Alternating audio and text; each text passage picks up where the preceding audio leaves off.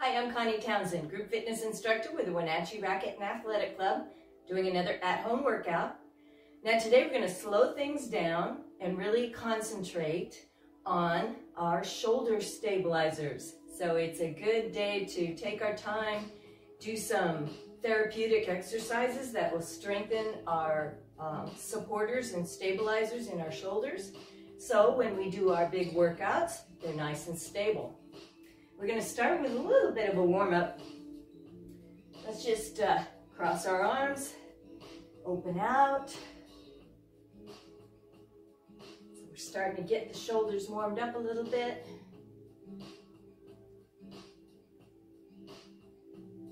Right now, just keep the back still, just opening and closing those arms. Starting to stretch in the back, stretch in the chest. Now slow it down and round the back, tuck the chin, and then up and pull back. Exhale, inhale, so you really feel the shoulder blades kind of pull apart when you come forward. Lots of mobility in the upper back, a lot of shoulder movement. We want to keep them flexible as well as stable. One more. Pull it back. Let's just reach up.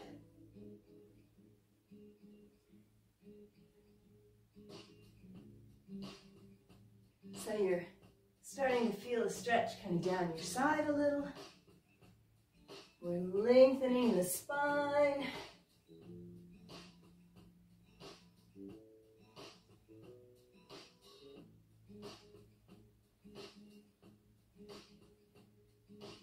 Try to start straightening those arms, reaching out through the fingertips.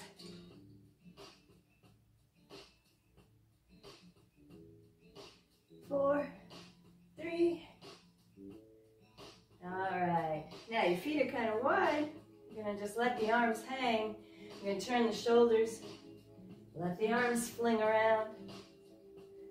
A bit of a rotation. Stretch around the torso, around the spine. Really kind of feel those stretches down into your hips even.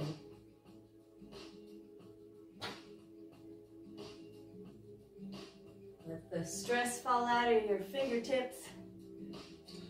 Just let the arms just dangle. Shoulder blades come down your back.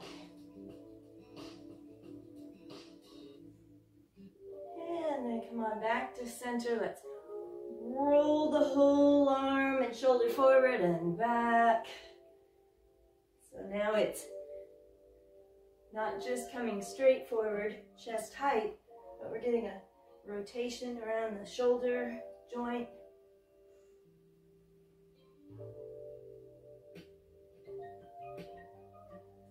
Shoulder blades come up your back here, and then back down your back. We want to really train a lot of movement into those shoulder blades. Now during the workout today will be some of the exercises are designed to train the shoulder blades to stay put as we use our arms. And other exercises, they'll be moving. They'll be retracting together. They'll be going up and down. So there's quite a bit of variety here. We're going to use 3 different tools. We're going to use a long band with handles or one of those flat, long, wide bands.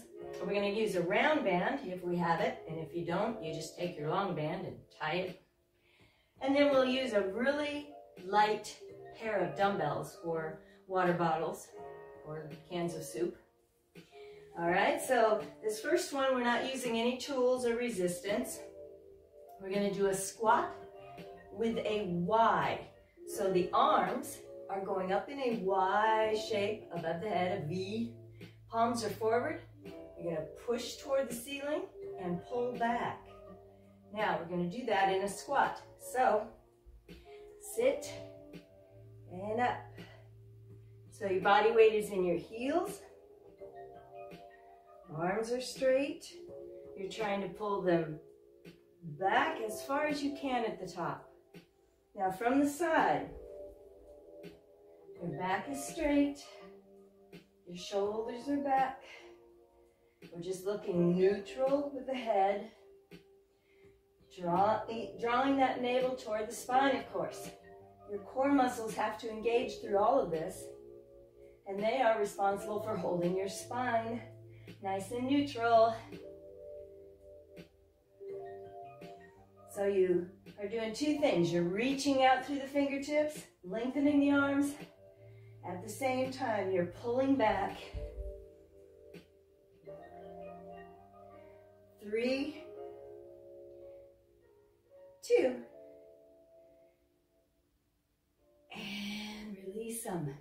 Let's just kind of sit here for a moment. Tuck the tailbone, tuck the chin, round the back. Let things stretch and rest.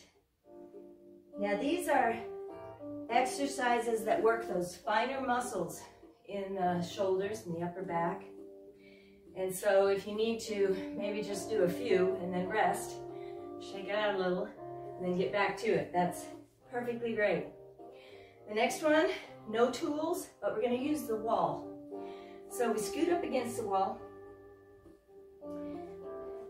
Now your feet are quite a bit out from the wall because it's not a wall squat. You're going to stay up. But we're going to be out far enough where we can pull that navel back into the wall. So you would normally have a gap in your low back. We're going to pull back, kind of tucks that tailbone under a little. All right. Now our upper back is against the wall, but we're going to try to pull our shoulders back as well. And the back of your head is pulled back to lean against the wall. So just holding that position, navel pulled in, shoulders back, and head back, that's a lot of work to start with. And that one's a good one to do, like as you're watching TV or something, do this and then relax and then do it again. That's a good way to start aligning the spine and the connection with the spine with the pelvis and with the shoulders. So everything gets into alignment. And then those muscles strengthen to hold you there. All right, we're going to add on. Arms are straight, palms facing the wall. All we're going to do is hold that neutral, anchored position into the wall as one goes up, comes back, tries to touch a wall or pretend you are, and then the bottom arm is reaching down and pulling back. And then switch. So you're trying to lengthen out of those fingertips. Trying to get the arm right beside the head. And you may not have the flexibility in your shoulders to do that. So you just pull back as far as you're able. This is one of those exercises where we're holding or training the body to stay still as our arms are in motion. Now you're feeling a lot of fatigue in the upper back, in the lower back. How about one more? Hold. Woo. All right, let it rest a moment. You can always just kind of round. Now we're going to stay against the wall. Anytime we're against the wall, we're pulling the navel toward the spine. Okay, let's go into a prisoner stance. So fingers lightly on the back of the head, elbows sticking out. Let's put the back of the head on the wall. Upper back is on the wall. Lower back is now pressed against the wall. Let's see if we can pull back and touch the wall with those elbows. Now, if you're built like me, I have a rotation and a lean in my spine. So I may not look very straight. But as far as what it can do, it's pulling as straight as it can. We're pulling back. So your whole spine is pulled into the wall. Release, round, let it rest. And up and pull back. So don't let that pelvis arch. Don't let the pelvis tilt so that the low back is away from the wall. Pull back. Tuck the tailbone under. Ooh. You can feel so much work in the upper back especially. All right, let's rest it. And then one more here. So I think we're going to stay against the wall because we want to train the lower half of the spine or we want to train the abdominals to keep the lower half of the spine anchored into the wall. So we're always drawing back.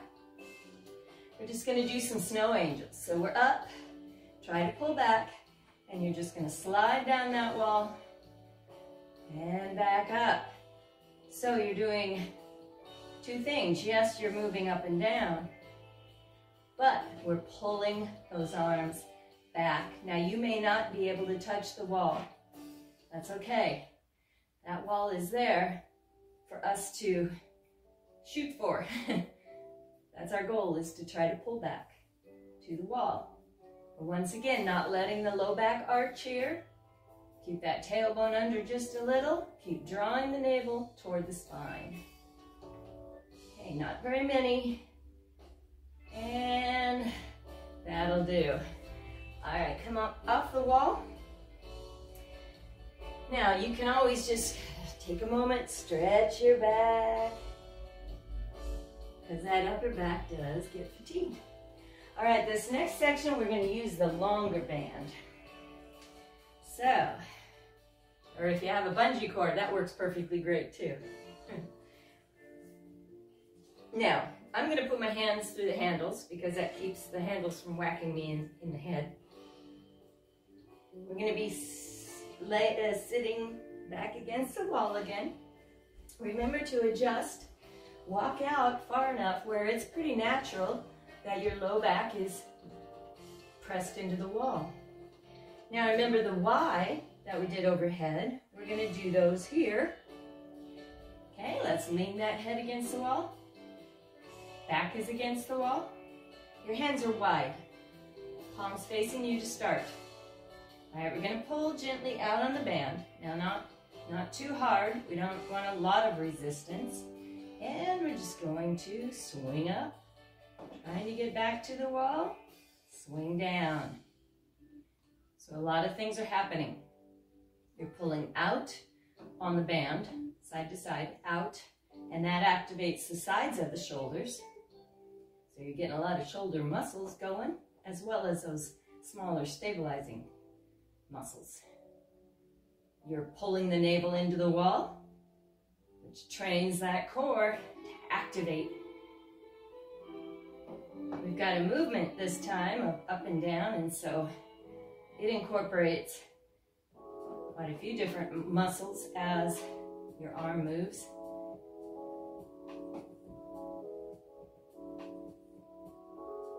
Only do what you can. Just holding this position against the wall is a tough thing. All right, last one. Come on down and rest. Round the back. So that's a Y. We're now going to be making a T shape with the arms. So that's just straight out to the side. You're going to be a T. So pull the navel back, head back, shoulder height, palms down. All right, now loosen it up. We want to try to go out to the side and get to the wall. So make sure you've got a pretty light band, or make sure that it's really long and it's not very short. The shorter it is, the harder it is. Pulling back. So this is working in those shoulder blade muscles, but we are holding the shoulder blades against the wall so they're not getting a chance to really move. And that's what we want. We want the back of the shoulders and the back muscles to work without retracting those shoulder blades together. Last one there. Rest it. We're going to do that same thing, but we're in a different hand grip this time. So, take a moment. relax up there. And this time, it's kind of hard to do with a long band, but our hands are facing in, so thumbs are up. So lean your head back, pull the navel in. We're going to try to come out.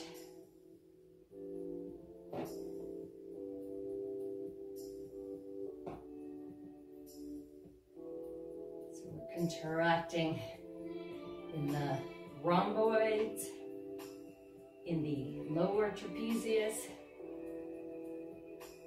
in the rear deltoids. Ooh. And once again, doing a whole lot of training for those abdominals. And one more. Woo. So one more thing with the long band, and then we'll trade for the round one. This is not a very long workout today because these are small muscle groups that really, we don't want to fatigue them too badly. We're kind of working in that same area the whole time, and so they get fatigued quickly. All right, so let's see. We are going to do the pullover. And we just did that. So I guess we don't need to do that one. Oh, we're going to be doing a low one. So, arms are low, head back, belly button pulled in. We're pulling out and then back to the wall. So you're pulling out the whole time. Once again, you have the sides of those shoulders working. And then try to pull back. So this one is not so much upper back, it's more mid back and the thoracic spine area. Now we do not want to let those shoulders tighten up. Keep the shoulder blades down. Pull back. Pull back. A lot of different parts to the back and the shoulders. And so to stabilize them, we need to work quite a few things. Let's come back and try to hold that. Shoulders down, head back, belly button pulled back. Ooh.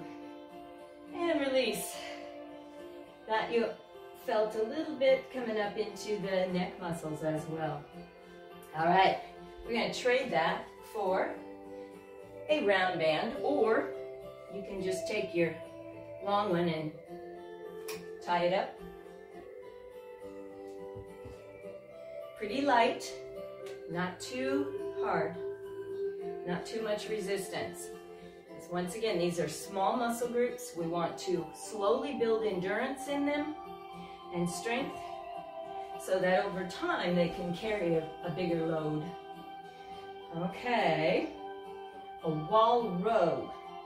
So we're back in that position. We use the wall a lot to stabilize us and keep everything neutral. So we're going to grip the band, palms facing in, so thumbs are up. And you can adjust wherever you're comfortable, that you can hold it a bit. Arms are out. We're going to just pull the upper arm back into the wall. And think about your shoulder blades, not sliding up, but just holding steady. Your head is back against the wall. Your belly button's pulled back.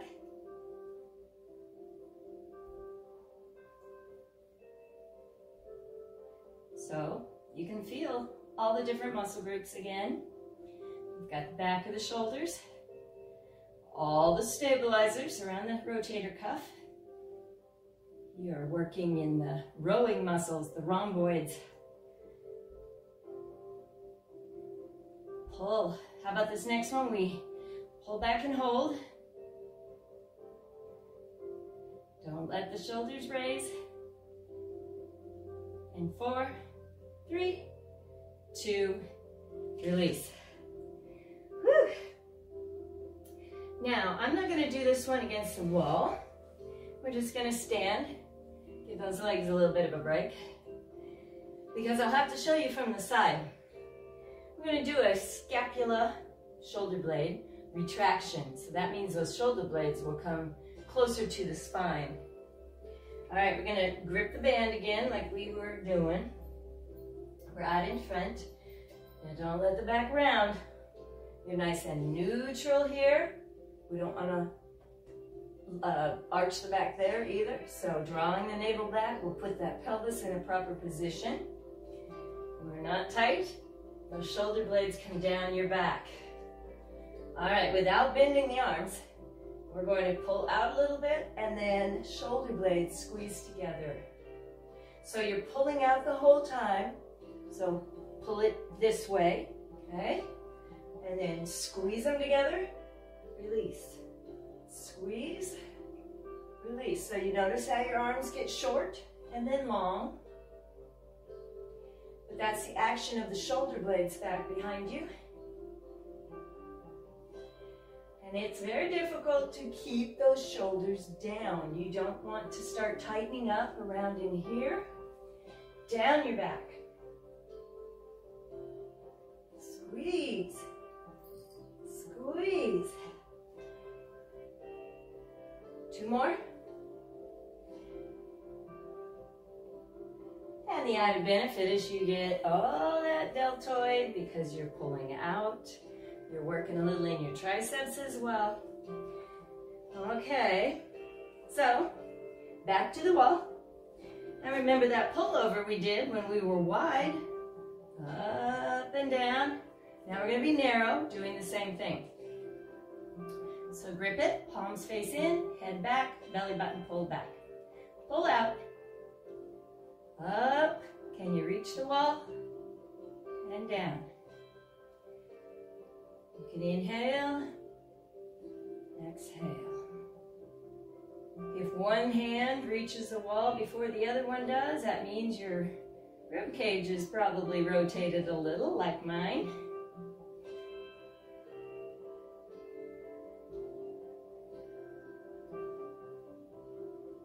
Keep that navel drawn back into the wall. And keep pulling out. We're leaned against the wall so that we keep those shoulder blades in place. It's kind of the trick we use to help remind the brain to not let the shoulder blades move. 1 more. Whew. Come up off the wall. Let those things rest. And one small exercise here. Not much movement. This would be an external rotation. Now this one is one of the common exercises for the rotator cuff. That's 4 muscles back around and under and over your shoulder blades. And so we're just going to rotate outward. Now away from your center. So it's an external rotation. Now the trick is to keep your upper arm from leaving your body. So that's where we're squeezing in tight. We also have to be mindful of our shoulder blades, not rising up. Slide them down your back. Loosen the knees a little so we don't arch the low back, and pull the navel in. That is always a necessity. Okay, palms facing in. All right, squeeze into your sides and just try to open and close.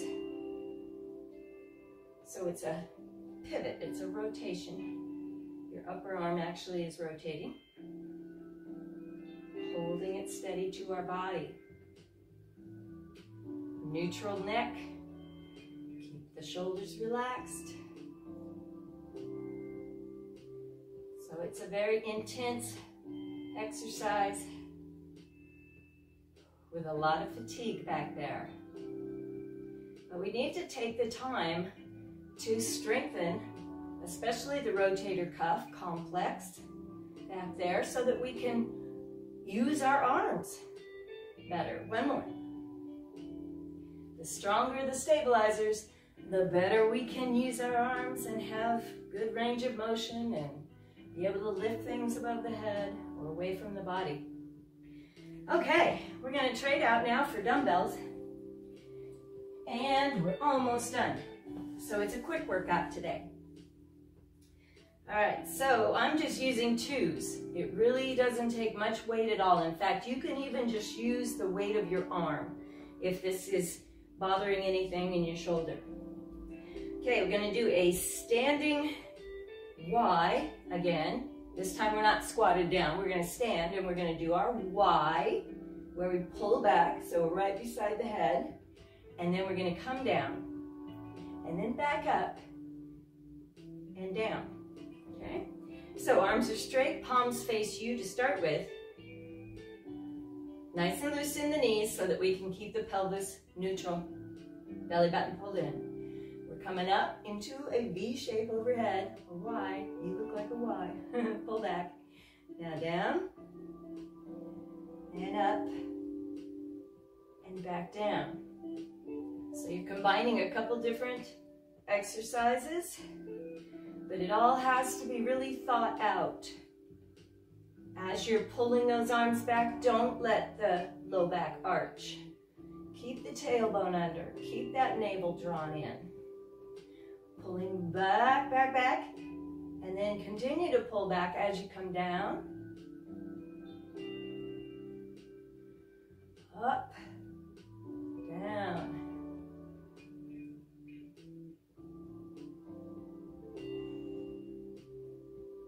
So it's not much weight. We don't want to hurt the shoulders. We want to strengthen them. Strengthen them and stabilize them. Over time, if you were to do this one a lot, then you could probably increase your weight. But the weight is not the point. You just want a little bit. One more time. Up and come down. Okay. So another very powerful exercise for the back of the shoulders, the rotator cuff complex, is a lifted up and down motion. Thumb up, thumb down. We're going to actually add a lift to it. So your palms are facing forward to start. Now bring the shoulders back and down, so they're down your back. Now we want to keep them that way.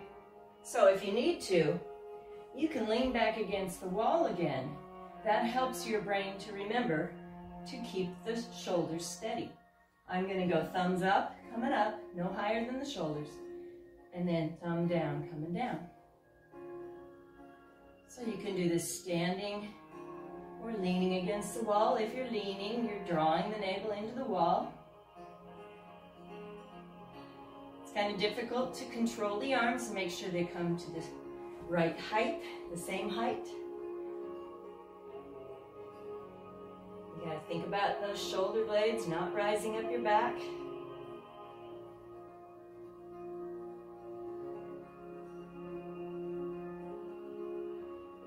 gotta move those arms at the same speed and everything. So there's a lot of brain work going on as well.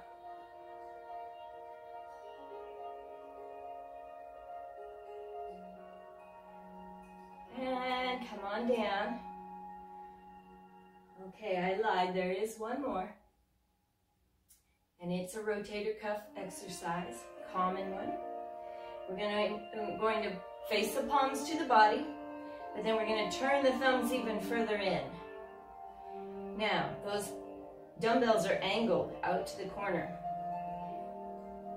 We're going to lift only as high as you're able and down. Shoulders don't come forward at the top, so we're not rounding. And we're not lifting in the shoulders. Keep the shoulder blades down. It's hard to keep those thumbs facing down.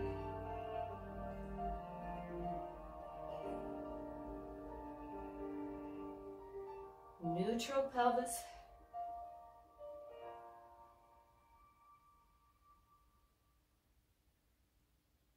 All right, we're going to use those dumbbells now to stretch, but let's turn them palm in, lift them out from the body, and circle a little. That'll get everything in the shoulders involved. Shoulders down.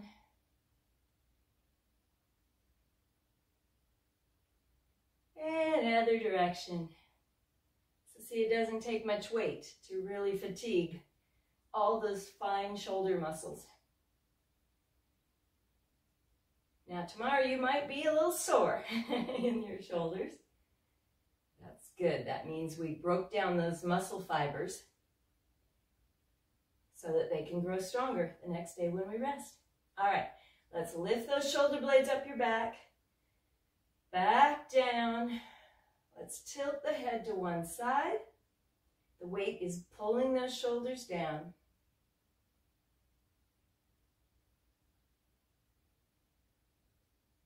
And then center, let's pull up and let them drop. Tilt just right off center. Don't turn your head.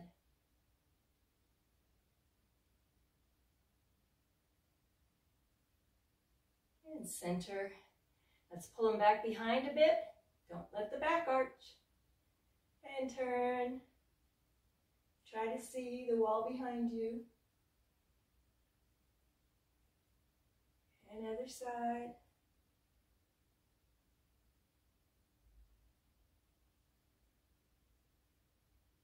Now come back to center. Let's just let them kind of drop behind the hips a little. That pulls those shoulders down. Tilt the head forward. You'll feel a lot of fatigue in the upper back and maybe even up into the neck a little bit. Because as we do those shoulder stabilizing exercises, we still have a tendency to bring our neck muscles into it a little bit.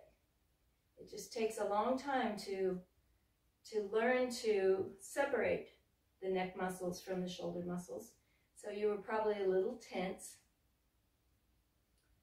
All right, let's set them down. Now, we usually do an upper back stretch by rounding over. We're gonna get a little bit more of those shoulder blade muscles involved. Let's cross our hands, put our palms together, lace the fingers, hang them in front, tuck the chin, and just push down toward the floor. You don't need to come down very far. Try to straighten the arms.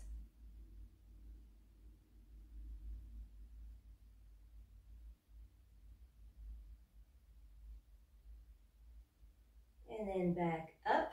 Let's do a prisoner stance stretch again, like we did in the beginning, but this time it's not for strengthening, it's for stretching the front, so that if this is flexible, more flexible, then you can use those good stabilizers back there to pull the shoulders back where they belong.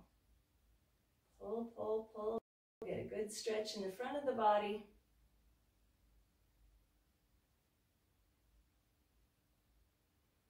And then bring them down. Let's put the palms in the low back.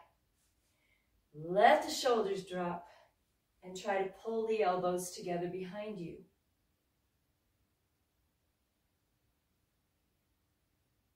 So this not only stretches the front of the body, but it activates all those muscles that we were just working.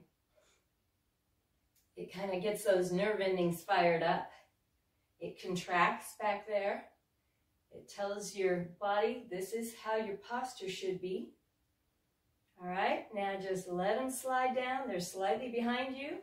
You have good posture. You're upright. Your shoulder blades are down your back. I'm Connie, and I'll see you again.